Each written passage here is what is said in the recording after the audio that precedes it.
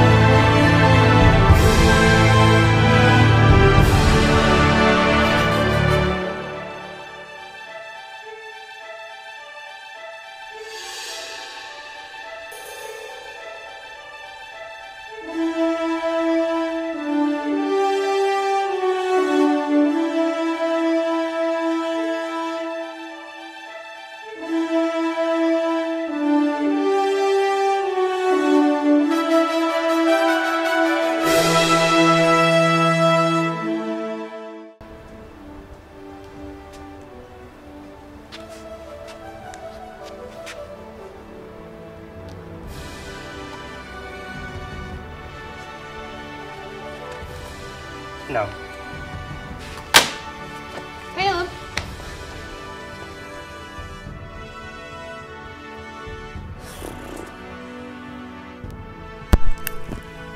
Caleb, we both saw the movie. Everybody wants to know your thoughts about it. No, no. The fans are more divided now than when the prequels came out. We shouldn't feed into it. The fan base is just all over the place. For now, let's just discuss the next movie that we're going to see. But you're changing the format, Gray's going to be really upset about that. He'll get over it. He'll have to. Get over it? I'm gonna have to get over it? On my show? Caleb, let me tell you something. Let me tell you something about Caleb. This guy right here, he sure is a real piece of work. I mean, this guy right here, sure is something. I'll tell you what, he sure is a piece of work. Caleb, you're doing a great job, Caleb. Keep doing what you're doing. Great job. Guess we should get on with it now that he... Recommend that. Alright. Next time we'll be watching Maze Runner: The Death Cure, which is an American dystopian science fiction action film directed by Wes Ball and written by T.S. Nolan, based on the book of the same name, written by James Dashner. It is the sequel to the 2015 film Maze Runner: The Scorched Trials and the third and final installment in the Maze Runner film series. The film stars Dylan O'Brien. Alright, so... I have not seen any of the films in this. I saw the first one a really long time ago, and it was pretty cool. Okay. I mean, I know the basic premise. Well, for the first film, they start off in a maze. Dylan O'Brien's character is thrown in. He doesn't know who he is. And then eventually he starts to be the leader of everybody in the maze. Mm-hmm. Kind of, sort of. There's a power dynamic going on, but in the end they find out that him and the generally only girl, they were actually part of the people that did this maze because there's like a worldwide plague and they're testing people to try find the cure or whatever. Which is what this film is going to be about, from what I understand from the trailers. Yeah, I don't know what happened in the second one. I think they kind of partially got out. Yeah, from what I read of synopsises. It's basically the second film they get thrown into a different maze at some point, and that's why it's like the Scorched Trials. They're in a different maze. I guess I don't know. I have really no idea. From what I understand. And anyways, but yeah, I will probably watch the first two films before we go and see this. I'll watch the second one and brush up on the first. Sounds like a plan. Yeah. Don't have anything else to do. Yeah. Wear my poncho. But yeah, I don't know. I think the first one was really good. Dylan O'Brien's a good actor, though. I mean, we saw that from when we saw American Assassin. Yeah, he is good. Like, he was the only, well, him and Michael Keaton were the only two really good things in that. And the villain. Yeah. See, I don't know how well accepted the second one was, but I did like the first, so I guess. I know the kid from Chronicles of Narnia was in that one. Yes. And the girl from Skins, oh, isn't she? She was in the, she should be, she's in the second one because she's in the third one. I don't know why she wouldn't be in the second. All right, so we should, So, we'll see it. All right, so there's no avoiding it now. We're going to talk about the film that we're pretty sure most people are waiting to hear our thoughts on. So, Star Wars Episode 8, The Last Jedi, was directed by Rian Johnson and came out over the break. In the film, Rey, played by Daisy Ridley, develops her newly discovered abilities with the guidance of Luke Skywalker, played by Mark Hamill, who is unsettled by the strengths of her powers. Meanwhile, the Resistance prepares for the battle with the First Order.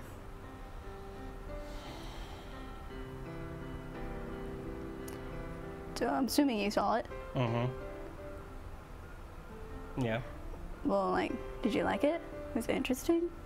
Let's hear your thoughts first. Before we get to mine. All right. I mean, I liked it. The first one, I wasn't really that impressed with. Mm-hmm. I feel like... Oh, you mean of the Disney trilogy since they've taken over? Since they've taken over. Yeah, I liked it, but I don't know. I haven't seen the first ones that are the second one group of them in forever. I've pretty much seen the ones that were set in the 2000s, most recent. Yeah. So I did enjoy it. I didn't like the way they had Luke portrayed throughout this one. It kind of ticked me off. Mm-hmm. But Rey, I like her. I like that they continue to have most of the characters. I was kind of curious to see how they would deal with Han's death, because that hurt my feelings. And I really want to know what they're going to do with Leia, since, Carrie Fisher. Because I thought she was going to die in this one. Mm-hmm. And she... didn't. Yeah. But she's going to be in the third one. I'm like, how are they going to deal with that? Maybe CGI or something, so... Yeah. Anything you want to add? You don't understand. I am the last of the in-house Star Wars experts. I need to let it end with me. There cannot be any more. The opinions on this film, they're too mixed. It's become dangerous. Saying an opinion either way could lead to the destruction of a Tumblr post somewhere by someone who doesn't have anything better to do than argue on the internet. It's a scary time, Lexi. It used to be that you could say you loved a Star Wars movie, other than the prequels, of course, and everyone would tend to agree. Things have changed now. As the leader of the in-house Star Wars Experts Council, I tried to repair the divide that The Last Jedi caused. I thought for just a brief second that I could destroy the divide by destroying those causing it. It was foolish of me to think so. In that brief moment, they saw me. I don't know who was more scared, myself or them. They turned on me. They destroyed the entire in-house Star Wars Expert Council. They have crossed over to the other side. I am the last one left. And that's why it has to end with me. Okay, come on now, Caleb. I think you're being a little bit more dramatic here. I just want to know what your thoughts were on it. It's not that bad. No, I can't. No. I love The Last Jedi. I love the Porgs. I loved how they portrayed Luke Skywalker. I love Poe's storyline as a hotshot pilot who learns to think first. I loved how Leia used her big force moment in the film. I love the reveal that Rey's parents are nobody. I love the surprise killing of Snoke. I was okay with Rose and Finn being a thing. They needed a little more time for me. It felt more like Rose was just in-universe fangirl to Finn. Anyways, I love the movie. To be a little more serious for a second, though, I think the film has its flaws, just like any other. The main goal of The Last Jedi, though, was to move away from what the fans perceived in The Force Awakens as a retread. While this movie had moments like that, they quickly would squash on them and twist our expectations. A lot of the hardcore fans went in with a lot of expectations of how certain characters should act and how they believed they would after 30 plus years of knowing them. I mean, that's fair to think. I mean, that's how fans work. But now that the official material says you're wrong, I understand where some of the lashback is coming from. I don't think it's deserved to be wiped from canon and remade like some out there want it to be for Episode 8. but I acknowledge there are issues. Overall, it's a success to me. I mean, and I'm interested to see where J.J. Abrams goes with it in episode 9. Wow, I am finally glad I got to talk to you about it. Anyways, thanks for watching Movies on JAG. We're going to see you next week. Be sure to like and subscribe to us here at YouTube, and if you live on the campus dorms, check out JAG TV out on channel 61.1.